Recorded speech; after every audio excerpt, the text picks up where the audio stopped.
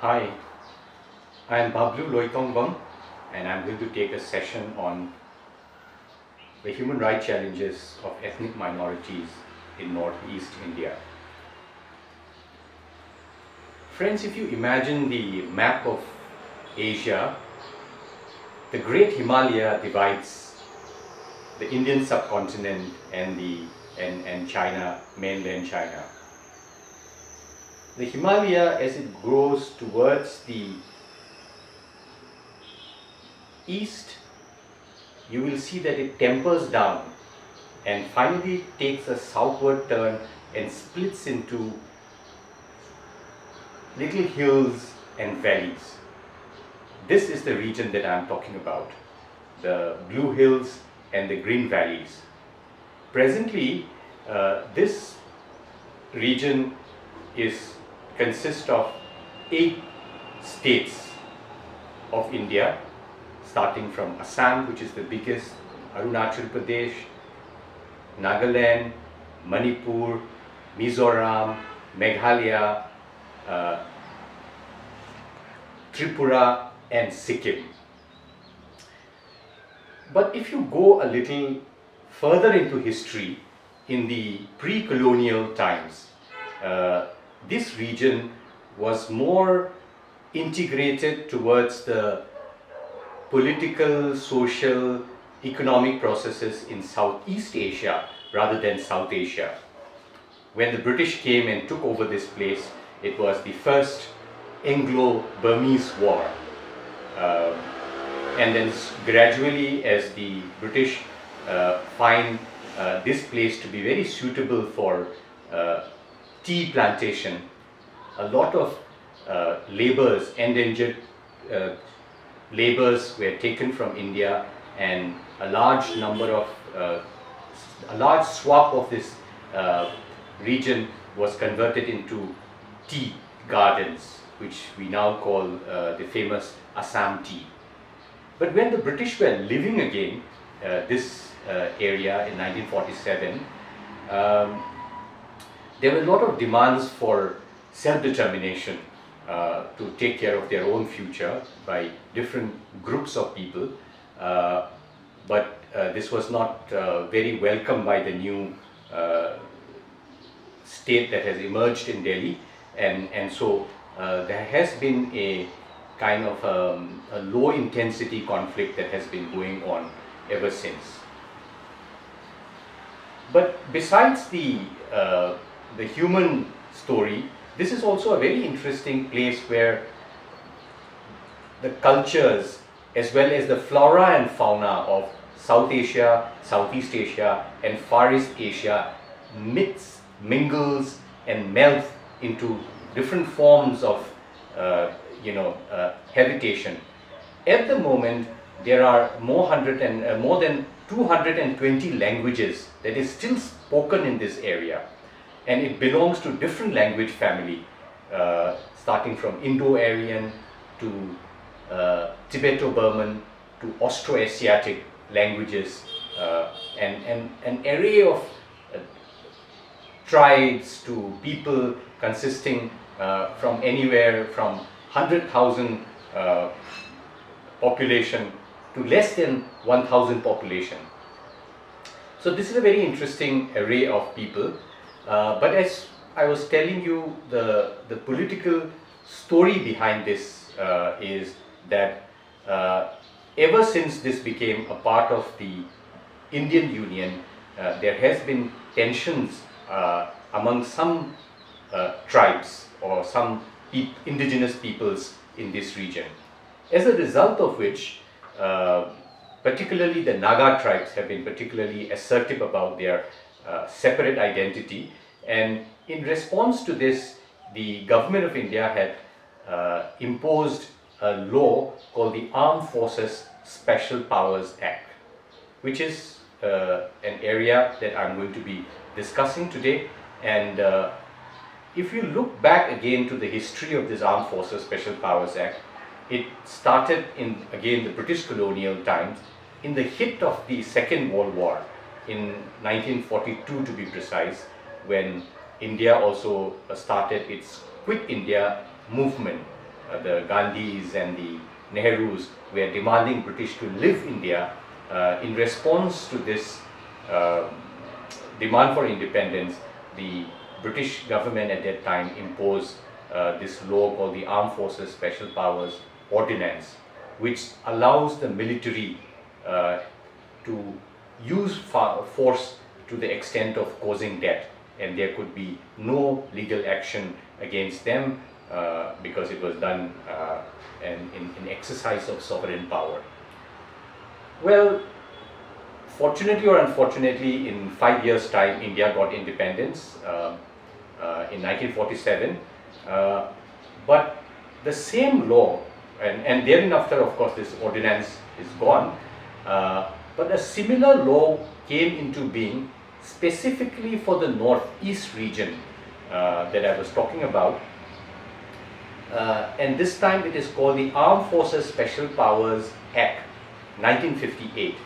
And within bracket they say Assam and Manipur, because at that time pretty much the whole region was not 8 states, but it was basically Assam, Manipur and Tripura. So it covers pretty much the whole region except Tripura, and this law came into being primarily to deal with subdue the self-determination movement, which was gradually becoming quite a menace for the rulers in New Delhi. This law is also similar to the 1942 ordinance, but in fact this has become even more draconian. The power to shoot and kill someone was given to the level of an army captain in the 1942 ordinance, but this has been devolved from a commissioned officer, which is the captain, to a junior commissioned officer, to a non-commissioned officer. So this is like any officer in the military can actually order to use force to the extent of causing death in Northeast Territory, and this was 1958. And when this issue was debated in the Parliament, the then Home Minister promised that this is going to be only a temporary measure, but unfortunately this law continued for a long period of time, and even today in 2021, instead of this law going away as a temporary measure, it gradually started spreading. So first of all, it was only in the Naga Hill district of Assam that it was originally imposed, but it gradually spread to Manipur, to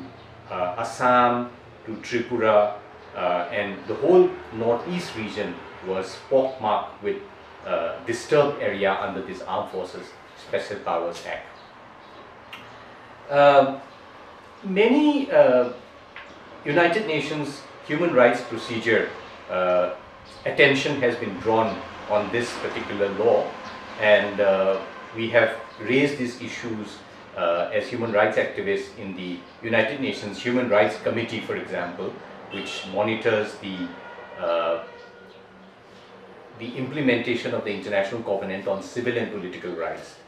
And the Human Rights Committee have come out clearly saying that this exercise of power to such an extent is actually exercising emergency power without resorting to the necessary procedure that needs to be followed when emergency powers are exercised. The UN Special Rapporteur on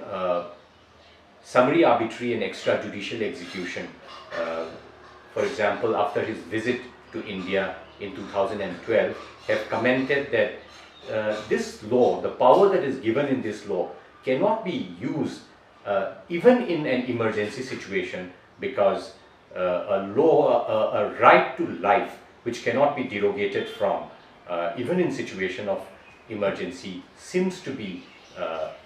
suspended when the Armed Forces Special Powers Act is applied. So we have exhausted literally the UN procedures. The Supreme Court of India, in its judgment in 97 have basically upheld also the constitutionality of this Armed Forces Special Powers Act, and the UN Special Rapporteur on Extrajudicial Execution have said that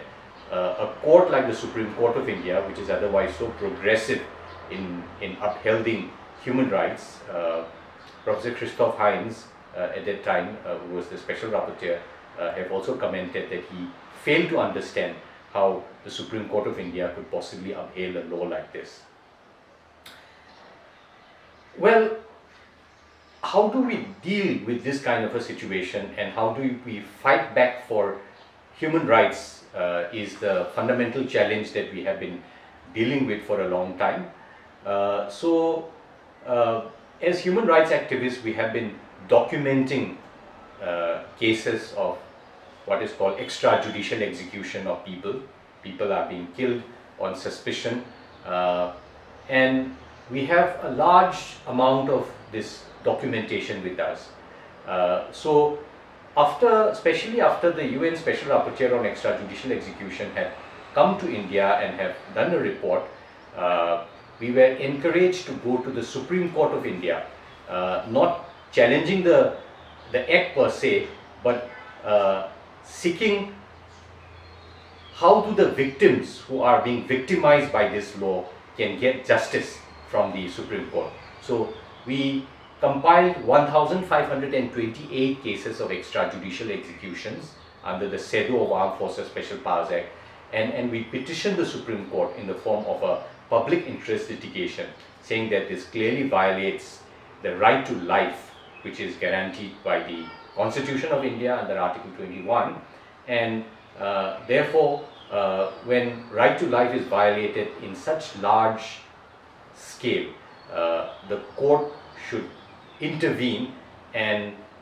ensure that justice is done for these victims. So after a lot of deliberation, after the court's own fact-finding,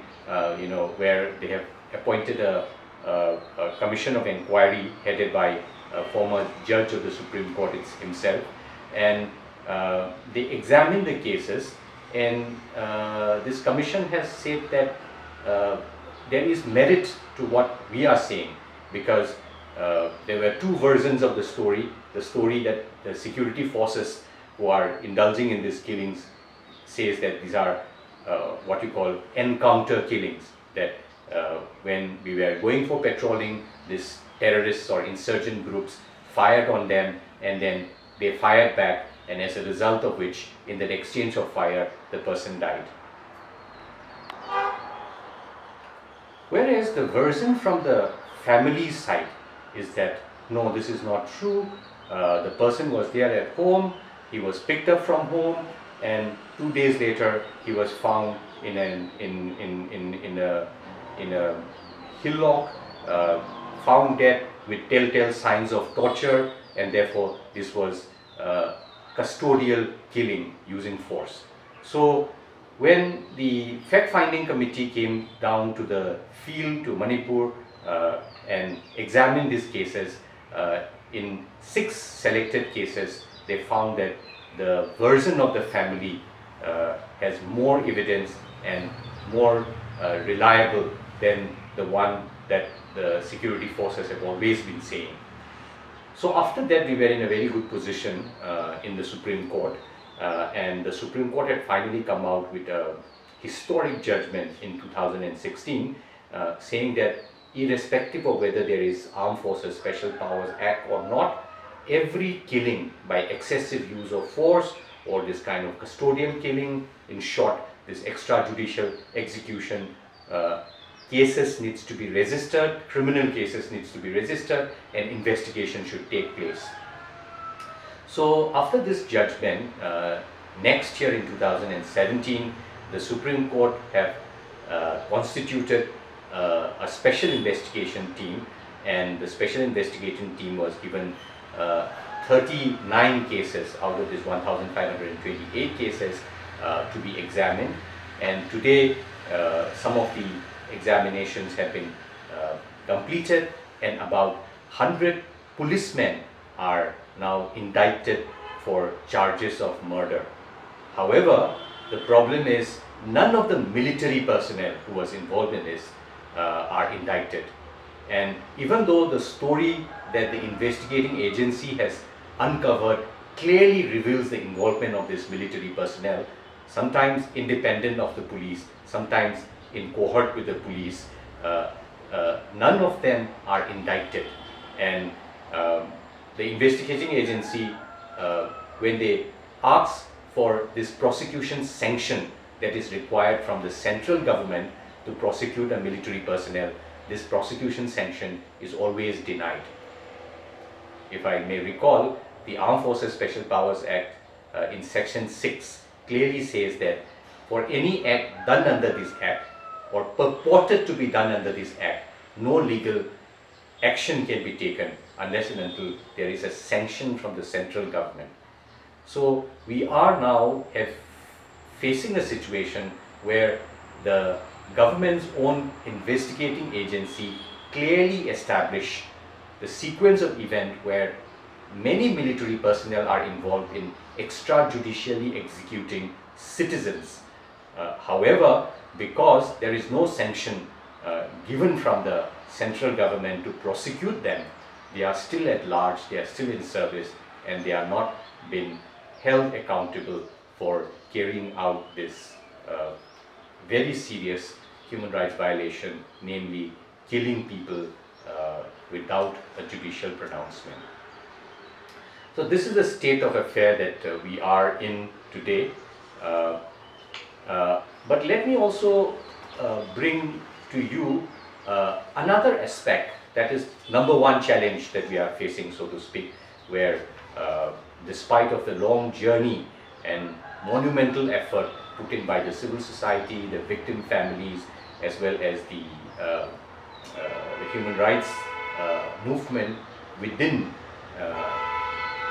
the Northeast region, but also outside, human rights lawyers in Delhi, as well as UN procedures like the Human Rights Committee or the Special Rapporteurs, we are still yet to cross the boundaries and the barriers of impunity that we experience. The second challenge that I want to highlight is the whole issue of drug trafficking. We know that across the world, two very important points of where a large-scale narcotic drug is produced is the Golden Triangle and the Golden Crescent. The Golden Triangle is the tri-junction between Thai, Myanmar, Laos area, and there used to be a lot of production of heroin and all this kind of new drugs, amphetamine and all this. But what we are realizing is that nowadays there has been some improvement, especially when Myanmar was going to a more democratic and open society. There was a slight reduction in the production of poppy there, but slowly we are realizing that many of this poppy cultivation are also spreading on this Indo-Myanmar region. This region is also again not fully controlled by their respective governments. There are a lot of armed groups operating in this area, and poppy cultivation being highly lucrative in terms of its monetary return, we came to realize that this whole Indo-Myanmar region also, there has been the poppy cultivation was spreading like wildfire in the last decade or so. Interestingly, sometimes the top military officials, very high-ranking politicians, their families are caught red-handed in trafficking this drug, because these are again, the border between Myanmar and India are also very porous, not controlled by effectively by the military on both sides, but also there are a lot of military checkpoints because of the ongoing insurgency in the region for a long time. And to have large-scale poppy cultivation in this area, it is impossible to have these without some kind of acquiescence of the authority that be it the military authority, or be it the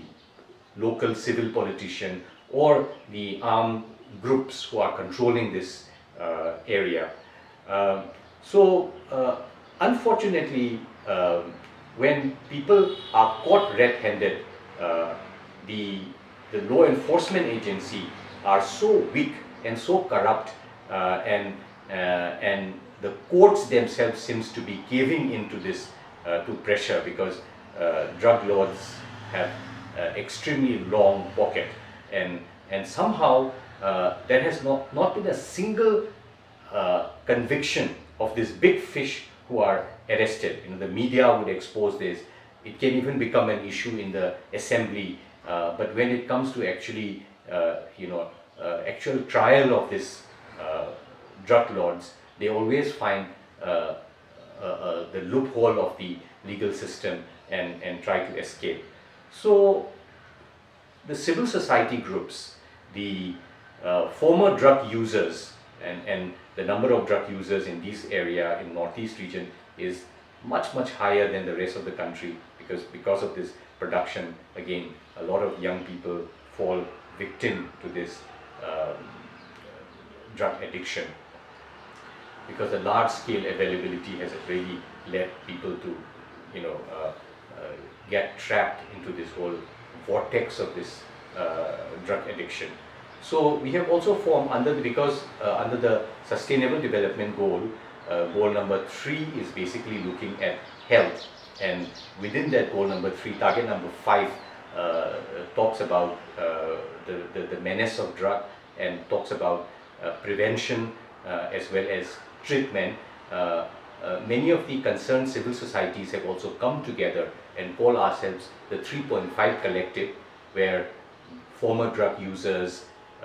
students' unions, because again it's mostly young people who are affected, the women's groups who have been traditionally very active in trying to keep the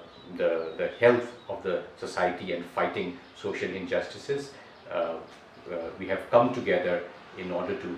establish accountability in the enforcement of drug laws in the context of Manipur. The third issue that I would like to talk about is the present crisis of Myanmar refugees. As we all know, the February coup in Myanmar and the Spring Revolution of resisting this, and the concomitant crackdown which has come about by the Tatmadaw, has forced many people to flee Myanmar. So thousands of Myanmar citizens have crossed over to the Indian side as well. I think there is also a large number on the Thai-Burma border, but large number of Myanmar refugees have come towards the Indian side. But unfortunately, Government of India have come out with a notification on the 10th of March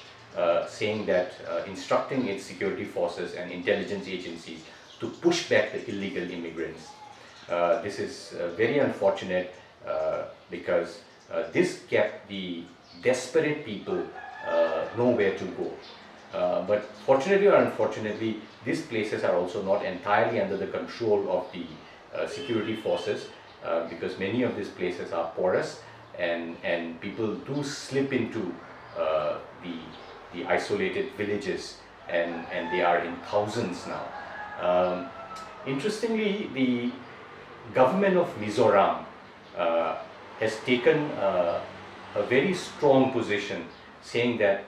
because the Mizo people and the Chin people in the Chin state of Myanmar are ethnic brothers, and therefore we will give food and shelter to these people. So the Mizoram government, in defiance to the central government's directive, have opened up camps and let people to come, and they are feeding them and also giving them a roof for them to pass over this very difficult times. Whereas, unfortunately, the government of Manipur, because Mizoram and Manipur are the ones which is receiving maximum number of refugees, initially towed the central government's line and have basically said that they are not, these refugees are not welcome. But again, there was an public outcry against this. This is completely unfair and inhuman, and this is certainly not in consonance with India's constitutional obligation as well as the human rights obligation, and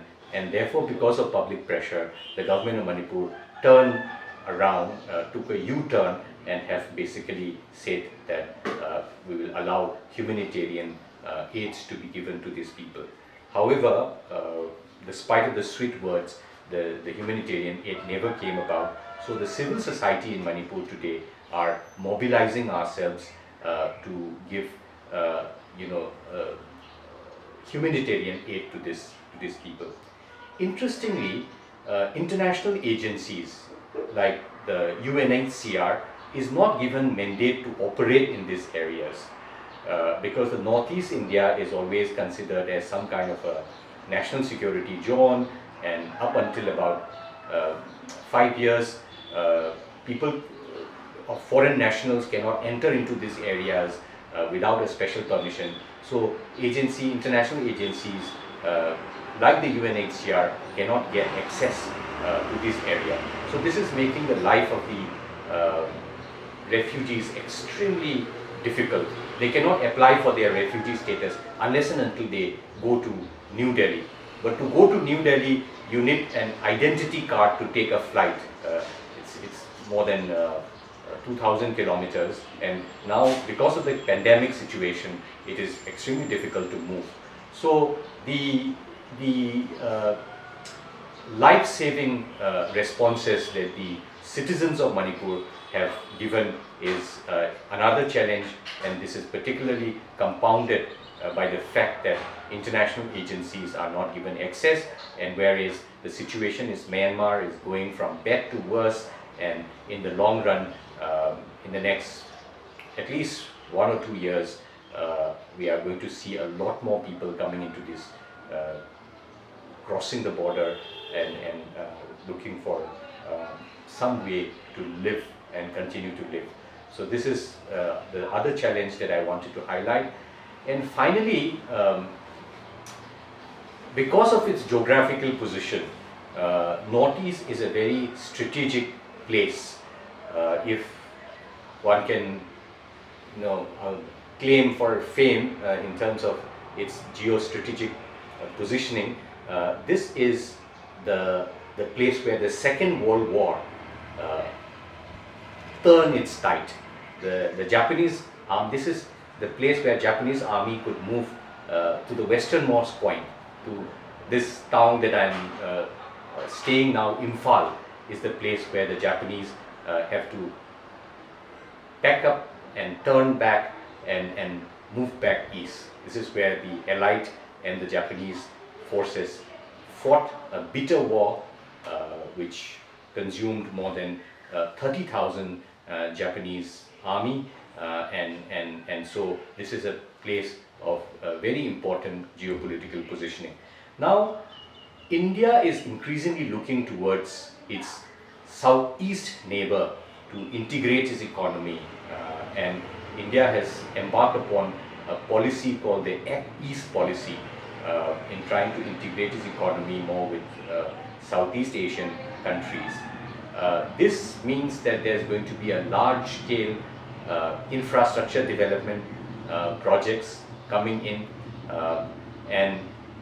India is also looking at the perennial river that is flowing down from the Himalayas as a source of what they consider as green energy to produce electricity. So as many as 169 hydroelectric mega dams are being planned across the Northeast region. However, the danger is that this region, being an extremely sensitive seismic zone, one wonders what is going to be the impact of these kind of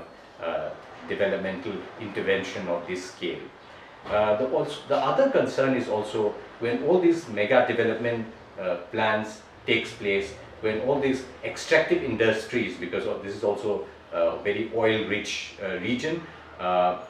the indigenous people are not being consulted. The free prior informed consent, which is a basic standard internationally for the indigenous peoples movement is still a very alien term here.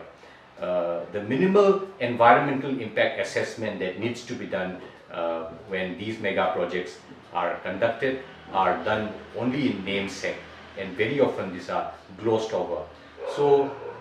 would the indigenous people in this region actually benefit from these mega development projects, or are they going to be just pushed aside, further marginalized in the new neoliberal developmental activities going to take place here is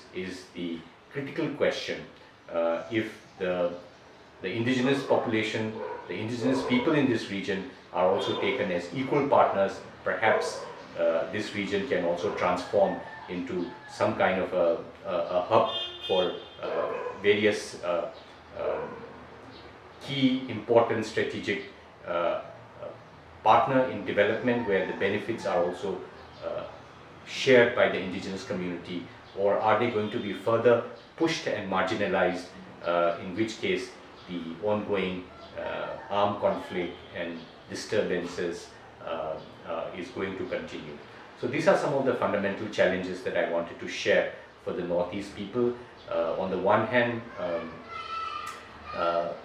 there is reason to hope that perhaps with India responding in a more democratic way, in partnership with the people, and in following the respecting the human rights of these people, can grow as partners with the indigenous communities here. Or if we are going to roller coast and push these people who are anyway getting the brunt of the state for a long time, then there is going to be bound to be conflict and unrest, and considering the very sensitive nature of this region, it can escalate to much more violent geopolitical game and chess. It can become the chessboard of larger geopolitics in this region. Thank you very much, friends, for your time, and yeah, I'm happy to respond to any question as and when it emerges. Thank you very much.